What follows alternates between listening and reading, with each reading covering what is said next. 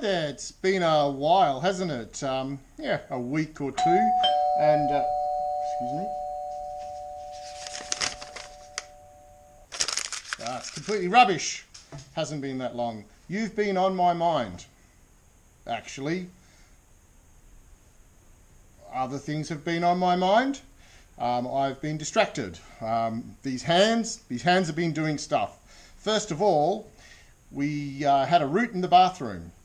That's not how it was meant to come out. But anyway, these hands got dirty fixing a plumbing problem that actually probably goes back to the days this house was built. And then also I got distracted by another project. The back of my dear Hilux ute, truck if you're American, has always been covered in some old floorboards from a renovation job I did 20 years ago, and over time they've fallen apart, become pretty crappy. You know, that whole splintery in the bum thing when you go camping on the back of the ute.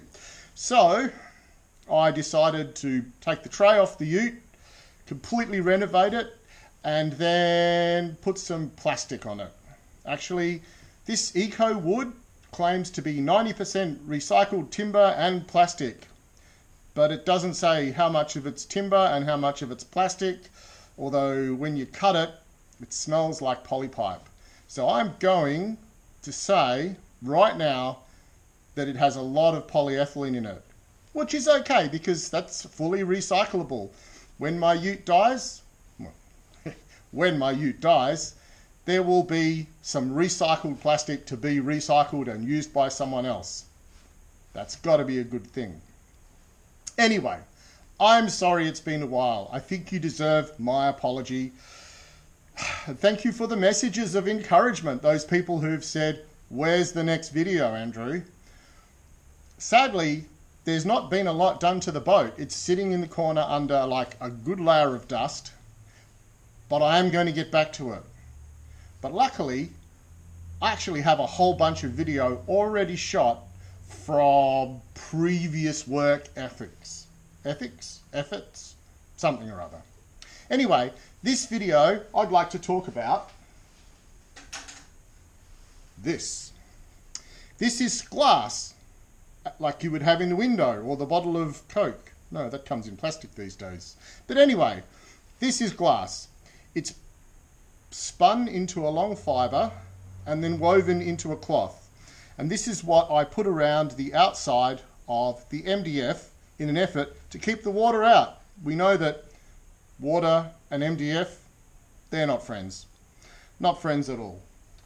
So what we did was we gave the MDF a light sanding to remove like the glossy surface that comes out of the manufacture of MDF. It's sort of a bit waxy on the top, I guess.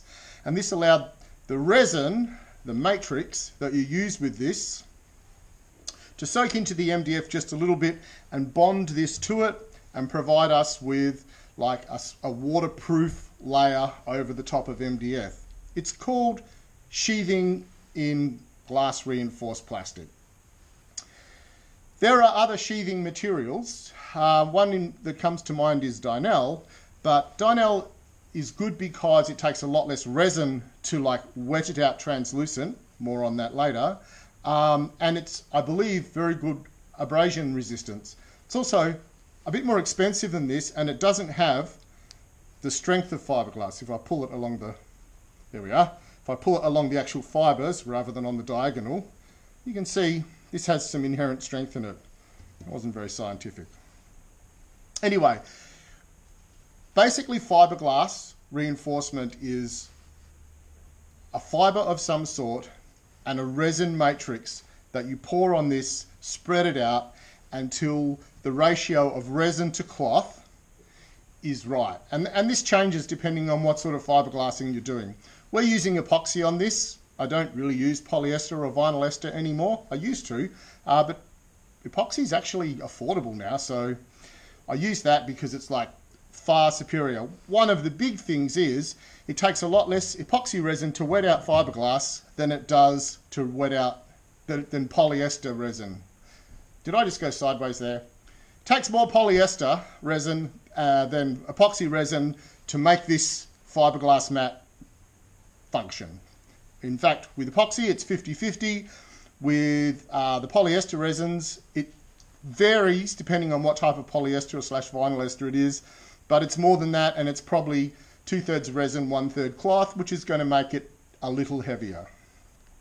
But you can do a fiber reinforced plastic system in many ways. There's you can buy fiberglass in tape like this, although it's quite expensive, but if you're trying to fix a seam or a crack, that might be easier than cutting this into strips. You've probably heard of carbon fiber. Absolutely wonderful stuff. Did you know I'm building a space shuttle out the back?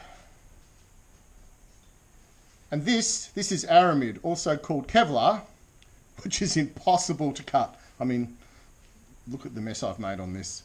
And this is what they make bulletproof vests out of. But you could put a resin / thermosetting plastic as a matrix in this. You would get a very, very tough substrate or product at the end of it. The difference being, this is cheap, this is tough, this is stiff. You use carbon fiber if you're wanting rigidity, you use Kevlar if you're wanting toughness, so that's something that can take a pounding without failing, and you use fiberglass if neither of those things are particularly important. Okay, so about these resins. I use West System 105 resin, which comes with a range of hardness depending on which you want to use it for. There's a fast hardener if you're in a cold climate, let's say 20 degrees Celsius or below. There's a slow hardener if you're in Australia, and currently we're looking at 38 degrees today. Oh, thank you, Mr. Weatherman. I won't be doing any resining today because, quite frankly, 38 degrees, that's board gaming inside in the aircon weather. There's a clear hardener which will not yellow. Well, it will probably yellow a bit, but it will not yellow when exposed to ultraviolet light, i.e. the sun. So if you want to do a clear finish over a tabletop or something like that, you can use the special clear hardener and the resin will maintain like a fairly clear surface. I did a table out the back, just poured the hardener on and let it run down over the edges, and for 5 or 6 years you could still see the wood under it pretty well. It needs a little bit of maintenance now, but it's not bad. So there's a fast, a slow, I think there's one called a tropical as well, I'm not sure about that, which would be for like super hot environments, and the clear finish. When you mix your resin, you'll notice the hardeners are generally slightly yellow, except the clear one, and you know, it's possibly the hardener in epoxy that actually creates the yellowing effect. I don't know. Anyway, all of the 105 system resins get mixed at a ratio of 1 to 5. Oh, wonder if that's how they got their 105. Anyway, 1 to 5. So 5 parts resin, 1 part hardener. And you do this by volume, except that's a bit awkward unless you want to be cleaning measuring cups out all the time. So I just use a set of scales because the density of the hardener and the density of the resin are very close to each other, enough for me not to bother. Like, it's never ever been a bother, a problem, an issue. Nothing I've fiberglassed has fallen apart over the years. So what you'll need is a little set of scales. This is a doctor's tongue depressor. Most fiberglassing shops will sell you a box of like a gazillion of these for a few dollars. They're the best mixing thing ever. Get some. Then we're going to talk about spreading the resin over the fiberglass. The easiest way to do fiberglassing is on a flat surface. So if you can make the surface that you want to fiberglass flat, do so. Pour the resin on, pouring the resin on, and then spread the resin out. This is, I would call this a squeegee, and you can see it's nice and flexible, and it's what I use if I'm working on a flat surface. If I'm working into a corner or somewhere awkward, a little brush is the answer there.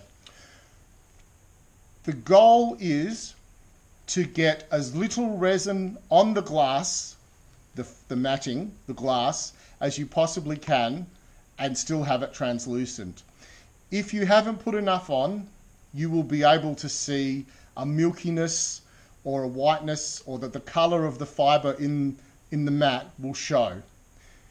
If you've put too much on, the fiber will float up off the surface. In this case, our fiberglass will tend to float up in the resin off the MDF, and that's not going to be as strong as it should be, and it's going to be heavy.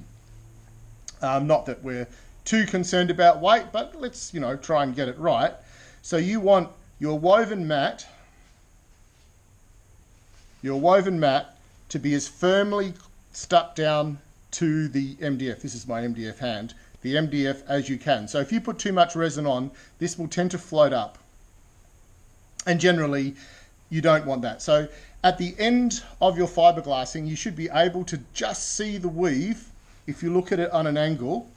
But it should be like, that should only be like a texture rather than a color. Because if it looks white like this anywhere, you need to put some more resin on, give it some working. Now, a few other things about this.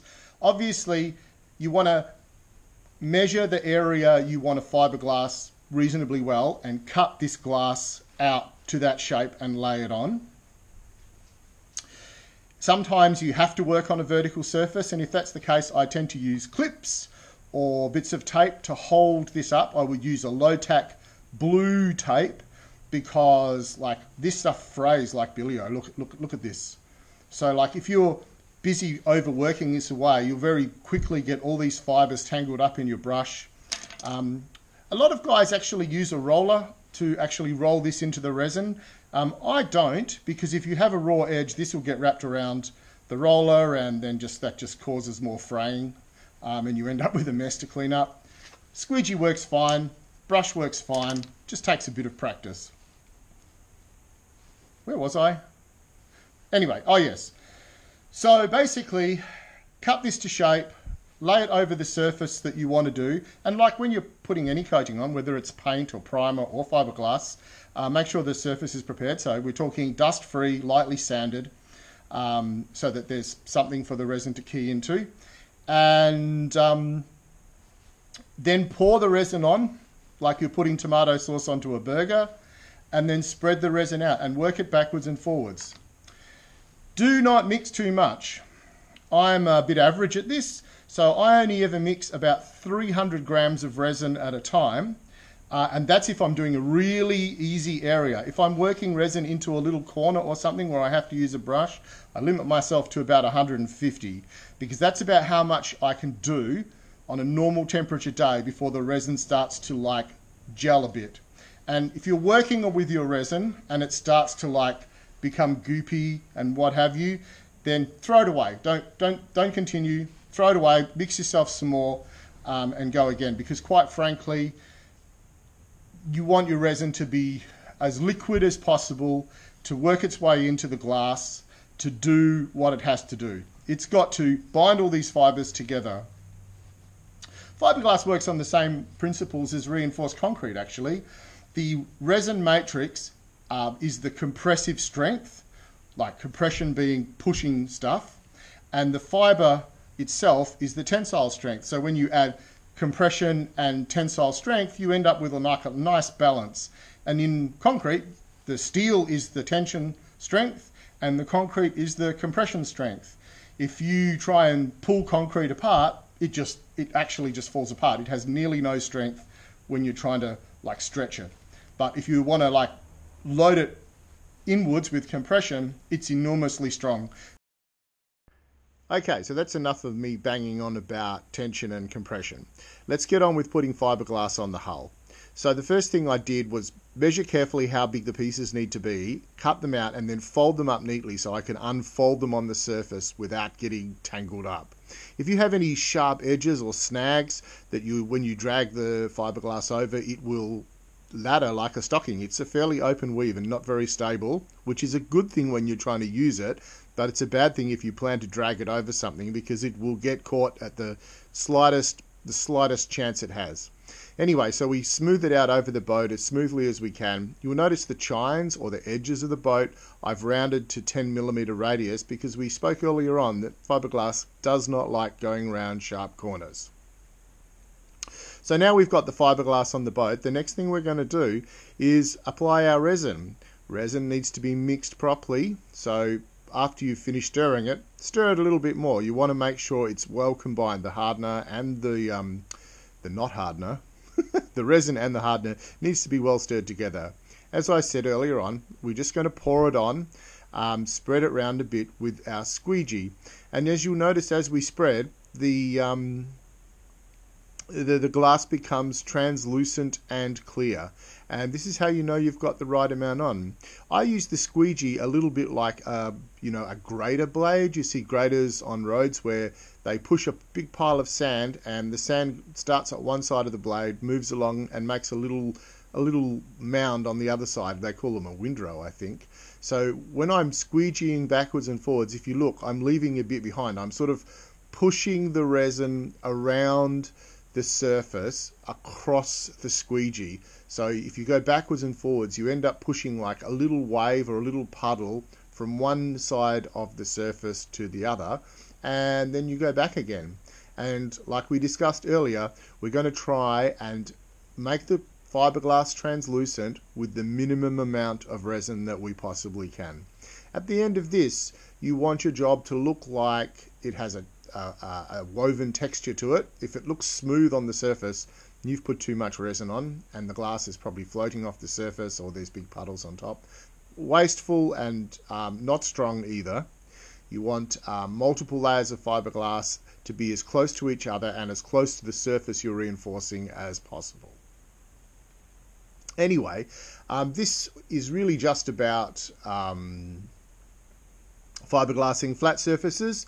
I think in the next video we'll talk a little bit about doing awkward shapes, vertical sides, and how to deal with like strange little bits that we're just laying the cloth evenly over something and pouring resin on and squeegeeing it around is clearly not going to work. Anyway, sorry it's been so long since the last video. Like it has been a long time. I've really let this project slip a bit, but I'm not giving up. I will finish this. I will finish this. And there are more videos to come. Initially when I started this, I thought there would be like about 4. Probably there's going to be about 10. And one of those will include an adventure I have planned for the little boat, should it and when it works.